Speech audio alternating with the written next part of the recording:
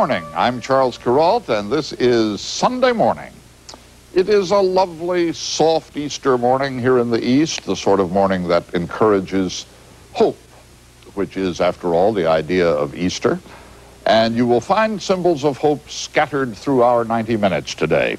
One fine and tenacious example is a place in Virginia where people care about one another and where for a long time now they have been engaged in a small war against poverty and ignorance. Ron Allen will report our Easter morning cover story. The Roanoke Valley of Western Virginia was one of the first major battlefields in the nation's war on poverty. But since that war was declared 25 years ago, successive administrations in Washington have retreated, leaving local community agencies to lead the battle. Our milepost for Easter Sunday morning is full of tulips and iris and daffodils and hope. Now, a small war.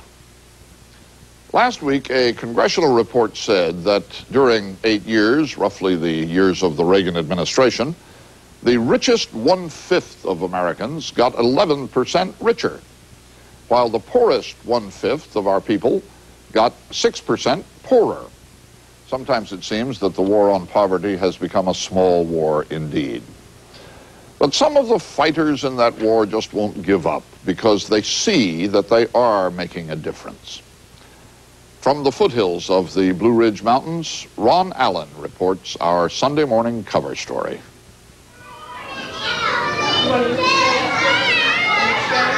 These children in Roanoke, Virginia live in poverty, but they are benefiting from free programs that were started a generation ago. This administration today, here and now, declares unconditional war on poverty in America.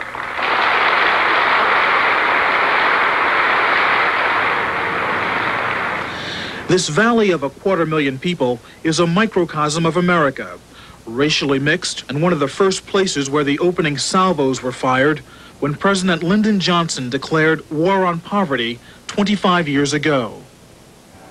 We have a right to expect a job, to provide food for our families, a roof over their head, clothes for their body, an opportunity to have our children educated. And with God's help, we will have it in America. Thank you. I mean, it's been a generation, but you don't solve it in a generation. I mean, it's a multi-generation problem. Cabell Brand is a successful businessman and community activist who has declared no ceasefires in the war here in the Roanoke Valley. And it really does distress me to hear people say that we waged a war on poverty and poverty won. Poverty hasn't won. We know how to solve the problem, and we will find the resources to deal with it. This old building, which once housed a flour mill, is headquarters for a community service agency called Total Action Against Poverty, TAP. It's a patchwork of 31 separate programs aimed at the roots and symptoms of poverty. Shaking popcorn, shaking popcorn. Head Start was the organization's first program. It faced a lot of opposition because the classrooms were integrated. People didn't like to integrate the schools. People didn't like federal programs. They didn't like the federal government telling them what to do. Didn't like the federal government coming in and setting up a program. And they burned crosses on our workers' yards. They threatened me. They threatened my kids. But Head Start developed into one of the most popular programs in the nation. Studies document that Head Start cuts dropout rates, teen pregnancy rates, and graduates are less likely to have problems with the law later in life. It's at the heart of TAP's war on poverty. Count that? That focus on education extends beyond preschoolers. TAP also has high school equivalency programs for students who have dropped out. It's by 3 feet by 4 feet, right? So this is a half of a foot. Most of my life, I've been on the wrong side of the law. And I'm at the point in my life now that if I don't get myself together, and I go to penitentiary probably for the rest of my life. And I always want a lot of money, and I want to get a lot of money the right way. And one of the ways of doing this is to get my GED so I can go to college and get my degree. It's a very simple thing you've been doing. Okay. Many of these students will enter one of TAP's job training programs after they receive a high school equivalency diploma. Programs so effective, there are waiting lists to enroll. Okay, start. You can't really raise a family on $3.35 an hour, so I'm looking for job skills so that I can do a little better. I really look forward to getting off of any type of aid, and I want something for myself and for my daughter. Found a replacement one that's right there. The Roanoke Valley Agency has waged war on many fronts, and some of its programs have dramatically improved the quality of life in the rural areas beyond the city. They've weatherized and repaired broken down homes. It was in bad shape. Yeah, where a great big hole right downside the sink, and the sink had a great big hole in it, and the sink was just going on down through the floor, and I was going down through the floor when I stand and wash dishes, and it was bad. And for people like Charles and Viola Johnson, TAP has provided something that so many Americans take for granted: hot and cold running water and a bathroom. And for 60 years of your life, you never had an indoor bathroom? No, I had to go outside. And that's why I call it, the precious bathroom.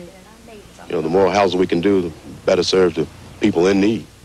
James Robinson is a construction foreman. I know I can't give everybody $1 million, but just this little piece here makes me feel good when a person says to you, thank you very much for making my life a little better. It makes mine better also.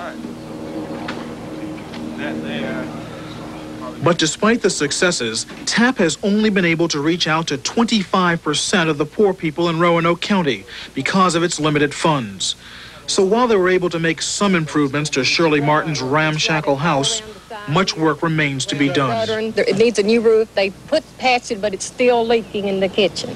And Martin is one of some 80,000 Virginians who still use a privy. She has no bathroom. Well, it's very hard at my age. When I was younger, I didn't mind it as bad. But since I've gotten older, my health has always been bad. It's just hard to cope without a bathroom.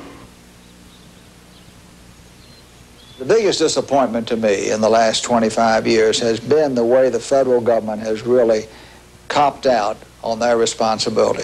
Cabell Brand has seen many funding cuts as chairman of TAP since 1965. After Lyndon Johnson was president, successive presidents tried to kill the program altogether. President Nixon tried to kill the program. President Ford tried to kill the program. Unfortunately, President Carter didn't do anything really to help it. And then President Reagan tried to kill the program, and now it's not in President Bush's budget at all.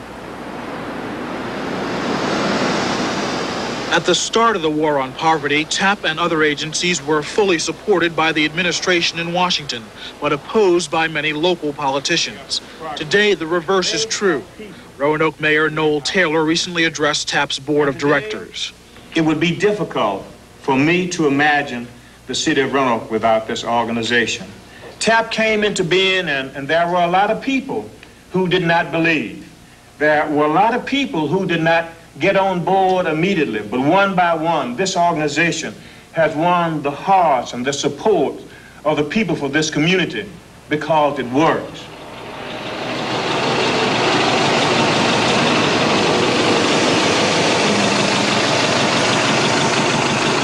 Over the years, Congress resisted killing the community anti-poverty program altogether, but funding dropped sharply, cut by more than 30% in the last decade alone to a low of $380 million. That funding in the form of a block grant is on the line again. And if the community service block grant is not passed by the Congress, and it's not in the Bush budget, it has never been in a Reagan budget, and if that isn't passed and continued, all of the 950 community action agencies in the United States, after being established for 24, 25 years, will go down the drain. So the war on poverty would then be dead. Talking about $400 million roughly. About the amount of money of a nuclear submarine to keep all the community action agencies in the United States going. The renewed uncertainty over funding comes at a time when TAP is expanding its services. It has opened Roanoke's first shelter for homeless families. We have groups, we have counseling to help us just having people there that genuinely care, you know, and they're not just, yeah, okay, you know, they really care. And there's a new program offering free medical care to poor children who otherwise would not have consistent attention. Dr. Douglas Pierce joined TAP in starting the program. This nation will be just as good tomorrow, just as good as our children are going to be. And if they don't grow up and become responsible citizens, and if they're not healthy citizens, then we've got some big problems, and many big bucks are going to be spent on their care. The average American does not demand much, but we have a right to expect in this rich country. 25 years ago, the war on poverty was seen as a great battle that could end in a clear-cut victory. The veterans still on the front lines know better now. They view the war as an unending series of victories and defeats, too difficult for a conclusion, too crucial for a ceasefire. Shove to the left. Then go this way. Shove to the right. Now put your hands up high. Now where you gonna put it? Put them down low. Way to go. Shove to the left and then shove to the right and then you jump